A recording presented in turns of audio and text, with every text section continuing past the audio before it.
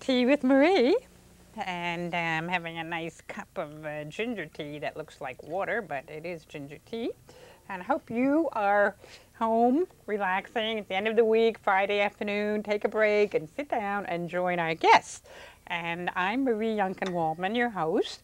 And today we have a really interesting show because it's something that's on everybody's mind. And I first have to explain how we came about getting the guests that we have on our show today. Sitting next to me is Professor Dorothry Read, or Dorothy as I call her. And next to Dorothy is Dr. Carl Strom. And Dorothy, how did you and I meet initially? Well, it was in a French class that in the North Kingstown Library, and we thought it would be so much more fun to just talk French, just to have conversation over a cup of coffee or tea. And so, we got together with a few other people in the class and set up just getting together to have a French conversation group. And then we found it was a really interesting group of people.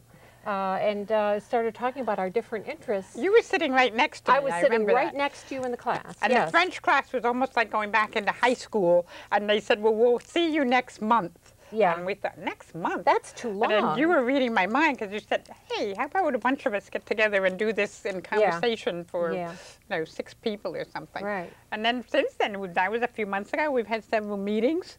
We've gone swimming. We've spoken French on the beach. We've cooked in French. We've cooked in French. We made crepes the other night. We've had a great time. Yeah. And we found out that we were all very interesting people, and that our partners were interesting people too. Yeah. And then that's where you and I engaged in a conversation about science, and we discovered we were each reading a book by the same author, different books. Richard Dawkins, who is a scientist who writes about science for non-scientists, but in a very interesting way.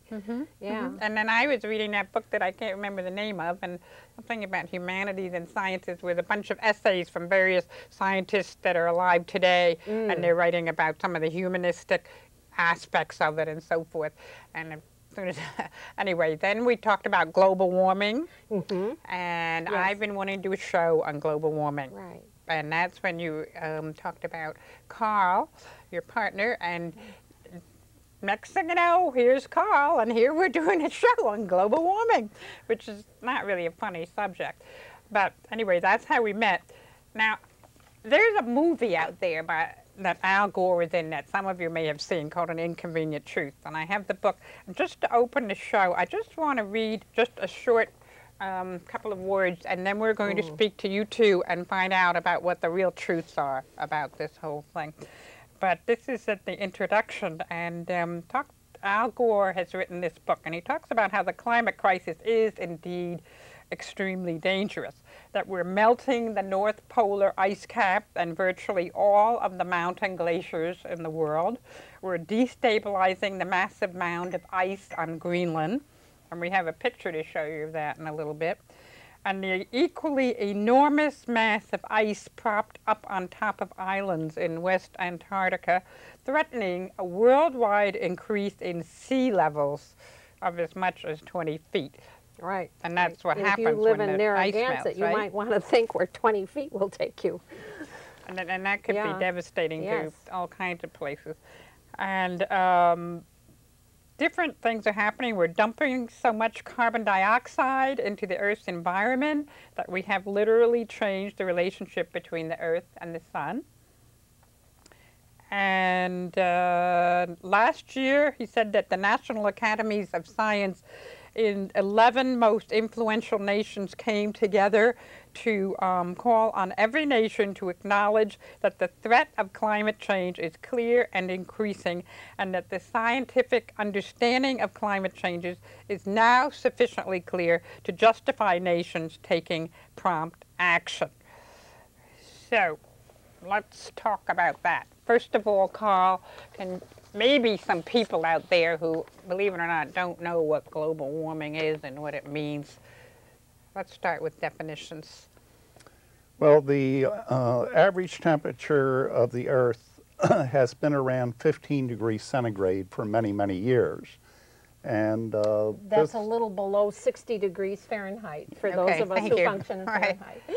And this particular graph shows the average temperature of the Earth between about 1880 and the current time.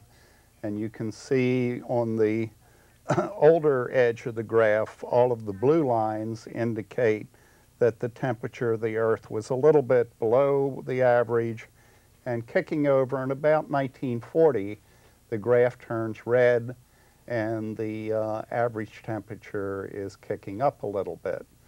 Now, the period between, I'll say, about 1880 and present is not very long in terms of the history of the world. So people raise the question as to whether global warming is real, or is this just some very short-term effect that they are seeing.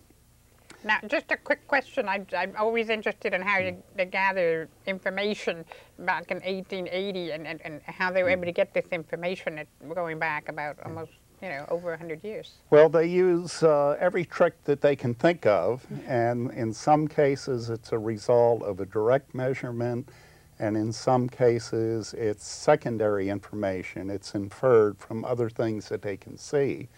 For instance, the atmospheric scientists are always delighted to find, say, an old brass military button that's tightly sealed, and there's good reason to believe that the atmosphere that is in there was captured at the time that the button was made, and if it's associated with a uniform that they can accurately date, then they can drill back into that button, take that sample of air, and can look at the carbon dioxide concentration that's in it then, and any other gases such as... So if people have old military buttons, they should save them and send them to the scientists, They could be very, very valuable.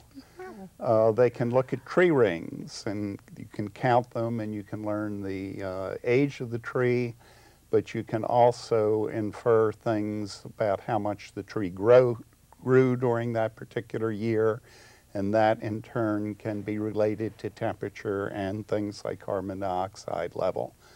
The most widely used, and I believe the most accurate thing, is they will go to the Antarctica, they will go up to Greenland, and they will drill ice cores and bring them up, keep them cold, and then just like tree rings, you can count each year in the ice core. You can see the snow that fell, you can see it compressed with the weight of the snow, and you can see little bubbles in this ice. And you can very carefully go into that bubble and again measure the actual carbon dioxide concentration that was in the snow that fell in that particular year.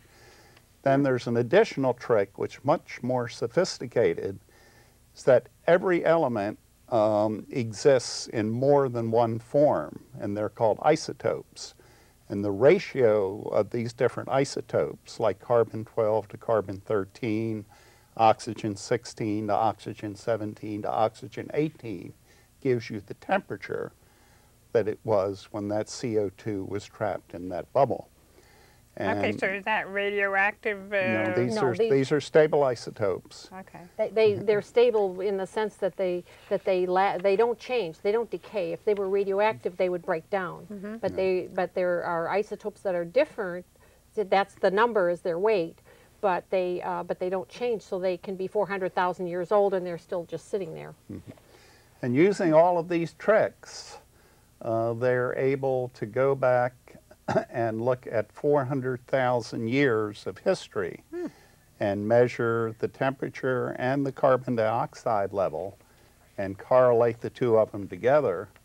And this graphic shows that there's a pretty good similarity of the relationship between temperature and carbon dioxide. Yeah, the red line is the carbon dioxide concentration in the air, and the years are going across from 400,000 years ago till now, and then the blue line is the temperature measured by measured independently of the carbon dioxide, and then they plot them and compare them. Who made those graphs? There are a number of different scientists that are interested in it. There are major atmospheric research centers at MIT, out at the Scripps Institute on the West Coast, and virtually every country in the world has a major research interest in atmospheric sciences. And one of the really important points that Al Gore makes in his presentation is that there's a very good consensus among all of these people as to what is taking place. And the data, for instance, that is in this graph, I think is... Why don't we hear more about that in the general media? You know, about all the consensus and the scientists and how much they're working on it, working together in the different countries. I mean, I don't read that much in the media. I'm reading it in the Al Gore book, but I'm wondering why we don't hear more about this. Well, in today's Providence Journal, there was a fairly lengthy article on permafrost in Russia and how it appears to be melting, and it is going to lead to a huge outgassing of methane and carbon dioxide. It's going to dwarf the things. 3 days ago, there was an article in the Providence Journal. I thought I put that in the book here. On the melting of the snowpack in the Sierra Nevada. And if that goes away, pretty much the water supply for California. But there was something in Vermont recently, too. They had some type of demonstration up in Brattleboro or someplace like that. Or Burlington, maybe it was.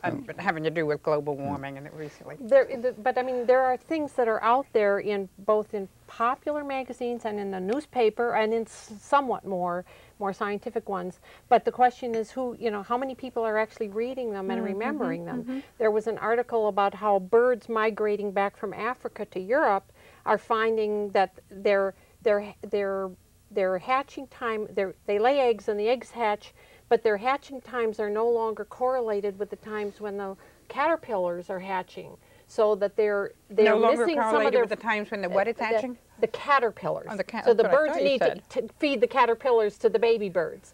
But if the baby birds hatch after the caterpillars, then they don't have any food. It's all some kind of synergistic relationship in nature. So as it's getting warmer, the caterpillars are hatching earlier, but the birds aren't getting back there as when the caterpillars are hatching. So they're getting out of sync. I was going to use another word on TV, messing up nature with all the different balances that nature adjusted itself over time, but evolution is very slow, and these changes are too fast, and the animals and the plants are having trouble keeping up with this rate of change. If it gets too hot for pine trees to grow, the pine trees can't pick up their roots and walk north.